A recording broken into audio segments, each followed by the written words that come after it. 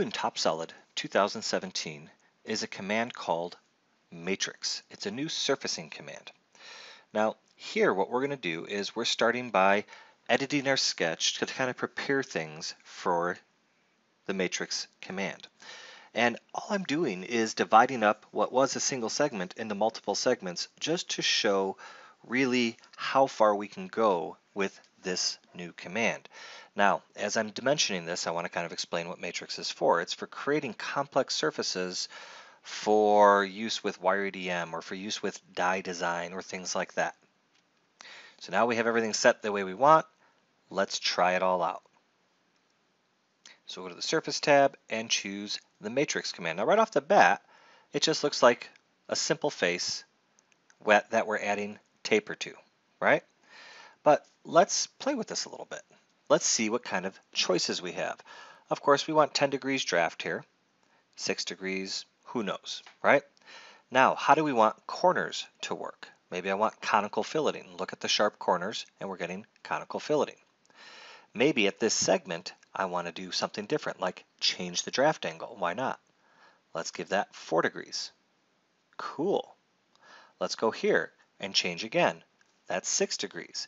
But notice what the software did in between them.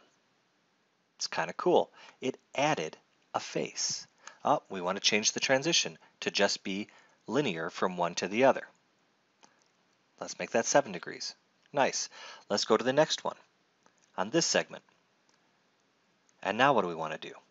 On this segment, we can make the change there to 7 degrees. And you see how it affects everything downstream. We're back to 6 degrees. Let's change the method to be a simple blend. I want the start to be at 7. I want the end to be at 6. Cool. All of this is ridiculously complex to deal with if you had to do it manually. Thankfully, TopSolid has the right solution at the right time. Here I just picked on a vertex, and I can change how I want to modify that vertex. Do I want a conical blend? Do I want a linear blend? What? I want it back to sharp. You always have a choice. Let's see what we can do over here. Here, I don't want it conical. Here, I want it to be linear. Here, I want to change the draft angle again. Why not? Segment by segment, step by step, you are in full control over the profile, over the taper, and everything else that goes along with it. Think about how simple this is and how much time you would have spent using manual solutions.